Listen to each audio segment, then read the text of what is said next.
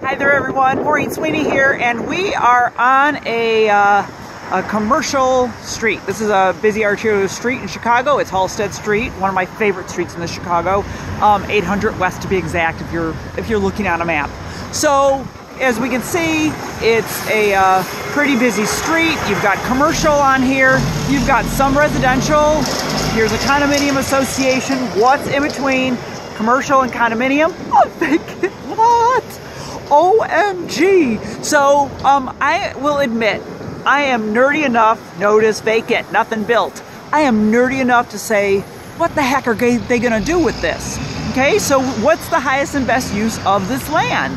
And so there's 4 criteria. We talked about it in a past video, but I just want to review it because at this point, it is as vacant. So we have 4 criteria that need to be met. 1, what is legally permissible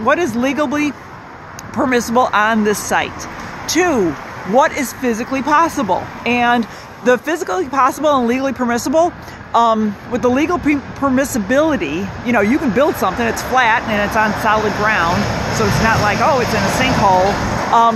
But what legally can you build on that? And that would be in your in the zoning book. Okay, so you really have to pay attention to zoning. So once you have, if you have legally permissible, physically possible, and then is it financially feasible? Is it financially feasible to build a solid gold structure here? Probably not, because gold is expensive.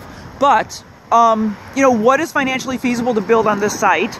And then the final criteria is what is maximum productivity. So you're going to be thinking, hey, you know what? Is it good to build a 1-story house with 2 bedrooms and 2 baths on this big commercial space that you know, rents for a storefront are a lot? They're in the thousands of dollars. So maybe a single-story property might not be the best maximum productivity for this site. Okay, so those are your 4 criteria: legally permissible, physically possible, maximum productivity, and maximum game, or oh good lord, I just spaced out on it. Physically possible, maximum productivity, and yeah, you know, your financial. Oh my god, I spaced out on the last one. But oh, maximum productivity. Duh, spaced out. Okay, see ya. Bye.